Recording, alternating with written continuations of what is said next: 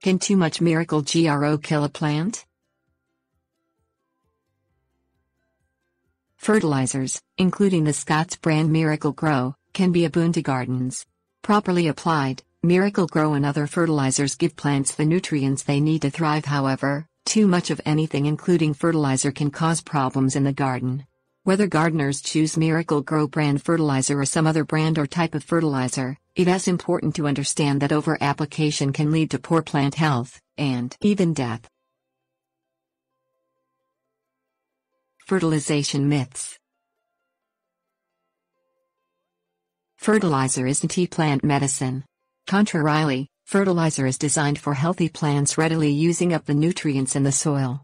In addition to these nutrients, thriving plants require the correct amounts of energy from the sun, water and carbon dioxide.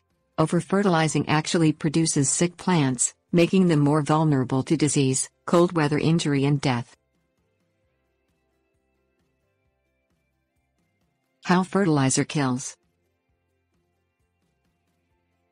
Salt is the primary villain when it comes to over-fertilizing, according to Texas A&M Extension. It is poisonous to plants, as salty plants can't absorb water adequately. In an attempt to adjust to the salts around them, plants use up a lot of energy that would otherwise be spent growing.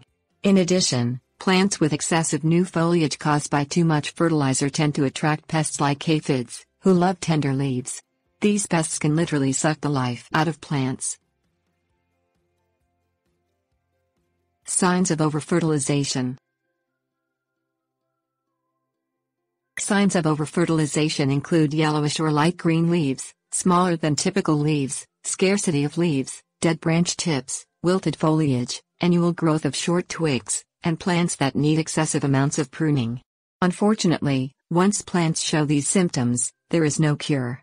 If over-fertilization is caught immediately, it is possible to use excessive amounts of water to wash away the fertilizer, according to Greg Stack, horticulture educator at the University of Illinois Extension. Correct fertilization.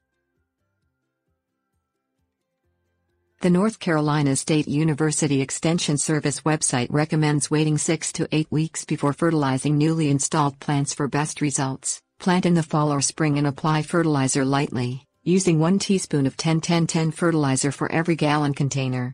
For established plantings, gardeners must understand what nutrients are already in the soil by using a soil test, as well as how individual plants should be fertilized according to age and type.